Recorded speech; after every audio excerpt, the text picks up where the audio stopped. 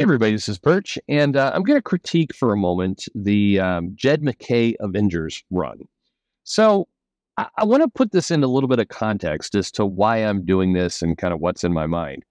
So Jed McKay came on to the Avengers following Jason Aaron, and I have a sense of kind of behind the scenes. And we've seen Brevoort, who was managing the Avengers line, has gone over the X-Men, and there's been a shuffling going on, and there's the Avengers has been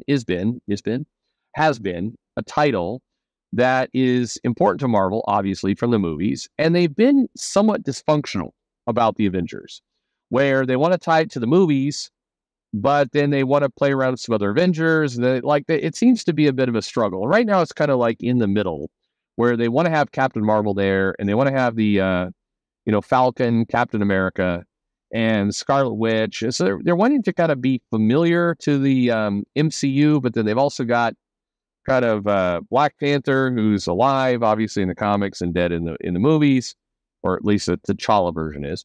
You got the Vision there, so it's got a kind of it's in a weird middle state.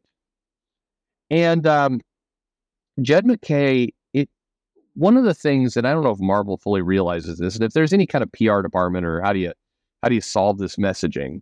I know there's a handful of people, probably more than a handful of people at Marvel who listen to this show on a regular basis because I get mails and other things about it. One of the things that I think Marvel needs to do is they need to recognize what is narrative that they're in control of and narrative they're not in control of. And what that means is, there's a feeling that Marvel is scrambling. If you're at the retail level or the customer level, the customer meaning the people buying the comics, not Marvel's customer, the shops.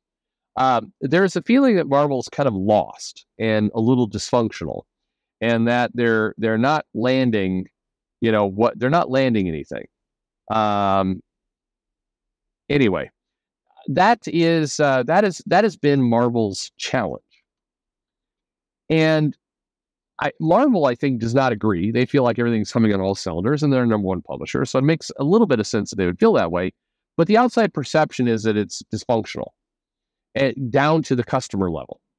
And so, including the Avengers run has gotten off to a understated start, which is a shame, and I'll get to it in a minute. But the general feeling is that Jed McKay is a transitionary writer. Now, part of the reason for that is that Marvel hasn't necessarily built up McKay as one of their core people. They generally do a little bit more fanfare. Jason Aaron, they put a little bit more momentum for. And this run didn't launch with the big, hollow foil number one. It was a number one relaunch, but it felt like a much softer number one relaunch than what Marvel usually does, especially for one of their premier titles like the Avengers. So when Marvel does this, typically it's a sign, and I know a ton of retailers feel this way. And again, people at Marvel, when you're listening to this right now, understand that whether you agree with what I'm saying or not is a bit irrelevant. I'm telling you what retailers think. These are the people who order your books. And hopefully you care what the customers think as well, but they also think this. The belief here is that Avengers by Jed McKay is temporary, that it's going to last 12 issues or so, and then it's going to be handed over to a bigger name writer, and you're going to relaunch this again. Marvel has been doing this. In fairness, they put some of their kind of marquee titles in the hands of talent they don't necessarily promote, and then they relaunch shortly thereafter, and it enters into a cycle of continual death and rebirth from the book. So, I think that what we have here is a case where if you actually have been reading the Avengers, it's not bad. I think Jed McKay has been doing an okay job. And it borders on being a great job. So of the characters and how they're gelling together, it feels like Jed McKay is trying to line up a bunch of big things. He's got Kang involved. There's the endless city that they're now floating around on. It's a bunch of big concept stuff. And in some cases, it does feel like he's copying to some extent. Jason Aaron's just kind of throw wild concepts on the wall and sees what sticks. The Avengers were living in a dead husk of a Celestial, in the previous run. Now they're living in a sentient ship that we're all just going to pretend that Louise Simonson's X Factor is not a thing, I guess, but okay. But anyway, it's not a bad run. It needs to slow itself down a little bit and have the Avengers, which you rarely say about Marvel Comics these days, but we need to have an issue or two. The Avengers head into New York, and the Wrecking Crew is messing things up, and the Avengers have to take care of it. They need like an issue for that, and then maybe they need to every now transition to no, the Serpent Society is doing some shit, and clearly the Avengers are overpowered for this, but still they poisoned the water, so the Avengers have to figure it out. They just basically need to deal with some threats that feel more like villains and people that we know. So far, Jed MacKay has had kind of 3 groups come at them. I've forgotten what the tribunal era, like there's this. Yeah, I'm not going to remember it. I apologize, by the way. I've read all these issues closely. Tribunary events. Sorry, please, somebody in the comments, help me out. Anyway, but we've had like a villain group comprised of brand new villains that we haven't seen before. Then we briefly got Nightmare. And then we got some more villains that Jed MacKay introduced. And all the characters are interesting. Like the villains do seem villainous, and they're doing big villainous things, and they don't seem bad. Like it's not bad, but it's the Avengers, and it's a book that's been around for a long time. So we do need to have at least a couple things come in here where readers of the comic recognize events. But unfortunately, and this is a bit of advice I'd give to this run, is you've got some decent work going on. Feels a little rushed. Feels a little bit like throwing stuff at the wall. So some spacing. But what it feels like most of all is that Marvel has given Jed MacKay a 12-issue run with the promise that if it does okay, they'll give him another 12 issues. That's what this feels like. And I can't confirm one way or another whether that's true, that is what's happening, or if, it's just that's the vibe it's giving off. If it's true, well, then Marvel just needs to suck it up, put a ring on it, and just give Jed MacKay the money, which is not a lot of money, to just, really go all in on like a 3-year plan. When we talked to Jim Zub over there doing Conan, we heard that they wanted him to focus on doing a really good book, and they wanted him locked up for a long period of time. That's what he said. And, that's exactly the message right now Marvel should be sending Jed MacKay. His book has been pretty good. I think it's better than, what he did with Doctor Strange. And so, I think it's better than his Moon Knight run in terms of just being solid. But it does read like this is it's a dating exercise versus a marriage exercise. And when you're doing the Avengers, or frankly, the X-Men, or the Fantastic Four, or Spider-Man, the vibe you need to be giving off to your customers is, we're in this for the long haul. We trust our creative team. We like them. And, we're sticking with it. That's exactly what the comic should feel like. And unfortunately, Marvel as a whole doesn't really feel that way. Except, by the way, and I have not been a huge fan of Zeb Wells and the Amazing Spider-Man run. It feels like Marvel has, they're basically giving off the sense that Zeb is going to be with the title for a long time. They're committed to this run. They're going for it. Now, for a lot of you who don't like the Paul MJ relationship, that sucks, the fact that we're in that state. But hopefully you would admit it's better to give the customers a sense of, longevity. My feeling is that Marvel has probably committed to Jed MacKay a longer run, but they're in this state where they're having to dig themselves out of a hole. And as a result, they're sending a message that, hey, we're this could be relaunched in a year.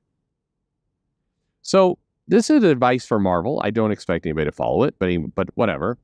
Marvel needs to put out a press release or a message that basically says, I would do it this way. I would do two things. I would put a press release that says, we're really excited about what Jed McKay has done for the Avengers, and this is only the beginning. That's the words they need to use. Jed has amazing plans for the next several years of the Avengers, and you won't believe what he's building up to in 2027. Fuck it. Just put a date out there into the future. Just go for it.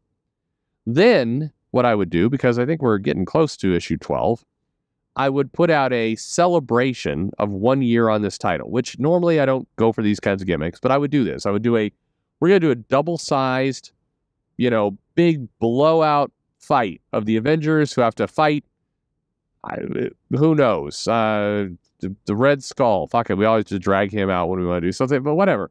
Some massive, massive threat.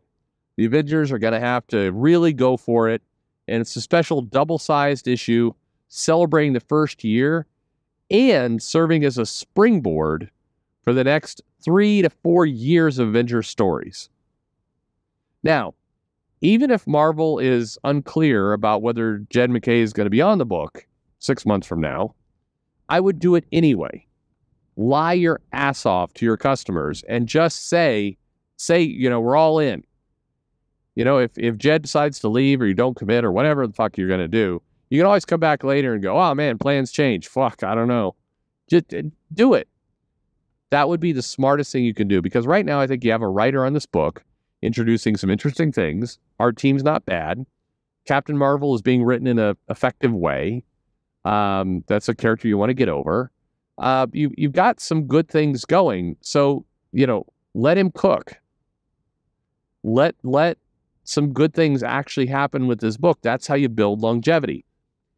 Everything I just said, by the way, is true for Spider-Man, X-Men, Thor, Fantastic Four, Justice League, Green Lantern, Superman, Batman. All of that is true. But if you look around right now, and this would be the thing to kind of, test you on, I'm curious what you put in the comments, how many titles right now feel like the company, the publisher, is invested in the creative team and planning for the long haul? For me, that's 2 books. It's only 2 right now, across both of the big 2. Batman with Chip Zdarsky and Spider-Man with Zeb Wells. Those are the 2 books where it feels like the publisher is sending a message, or at least hinting, that they're in it for a long haul. Everything else feels like it could very easily be rebooted and canceled in the next 3 months, and, shit happens. Totally believe it. Superman's going through a bunch of changes right now. Green Lantern easily could be rebooted. Flash, Wonder Woman. I know Tom King's on this thing, but put it this way. Who would it shock you? Which titles would it shock you if they sent out a release saying, the conclusion of the run, which is paving the way for the new creative team in a couple months? Any titles? Again, Nick Lowe and the Spider-Man office have signaled that Zeb Wells is with us for a while. DC has signaled that Zdarsky has got a couple more things up his sleeve. He's going to do some more tricks. They've signaled all of this. Other than that, I think anything goes. Anyway, that's my thought. If you're not reading the Jed McKay Avengers, I'm not recommending this as the most amazing book ever. It's not. But it is solid. He's putting in solid work. The characters are okay. He's doing some interesting stuff over there. It's not bad. And when you read it, you get the kind of the feeling of like, man, if they just did a couple small tweaks here, this would be a very, very strong run. Hickman had a really good run of the Avengers. Bendis had a good run of the Avengers. I know that probably triggers a lot of you, but he did. He had a run of the Avengers. It was well selling. It locked in. He got some big things done. It got silly toward the end, but he had a known run for the Avengers, and Hickman followed him, and he had a big run for the Avengers. And then Jason Aaron came in. Wait, is that right? I feel like I'm forgetting somebody. No, Mark Waid was in there. That's right. Mark Waid was in there in a very forgettable run of the Avengers. Never really went anywhere. And then Jason Aaron came in and it just became goofball Avengers. And now we've got Jed McKay. And Jed McKay, it has what it takes to be big. But the publisher needs to do a couple small things to really sink it home. What do you think? Let me know in the comments below, and thanks for listening.